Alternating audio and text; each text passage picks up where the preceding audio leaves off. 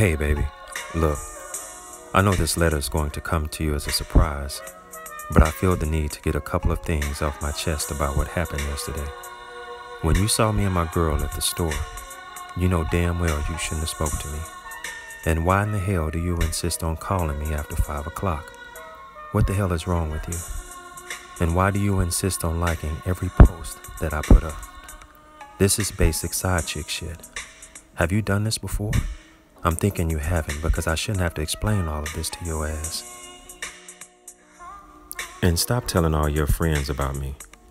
And tell them to stop sending me friendship requests, because I'm not going to accept it. And you know that ain't right.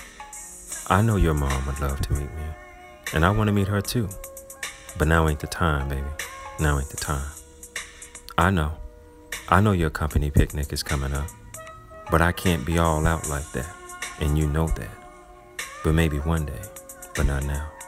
And hey, by the way, you don't need to like it when my girl comments on my pics. This is the exact reason why I didn't want you as my friend.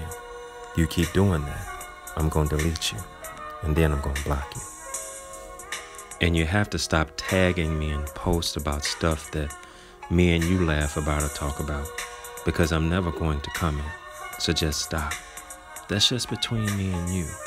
And look, before we get into it about your birthday or the holidays, I'm not going to see you for any of them, but I might.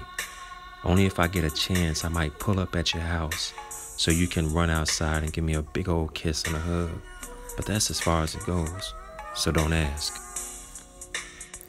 And the next time you come over, don't be leaving all your earrings and your jewelry all on the nightstand.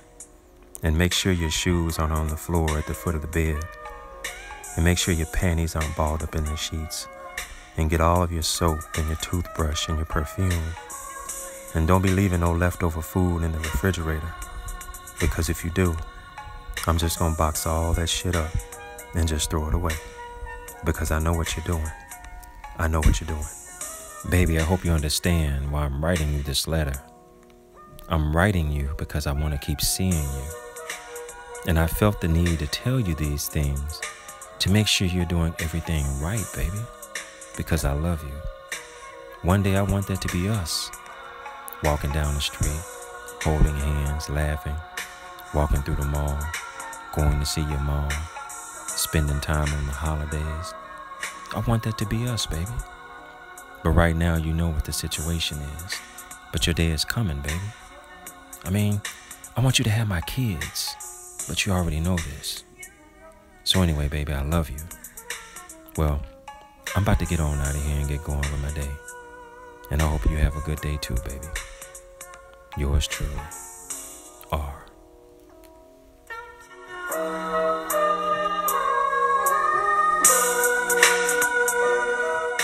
P.S. Don't you let nobody see this letter.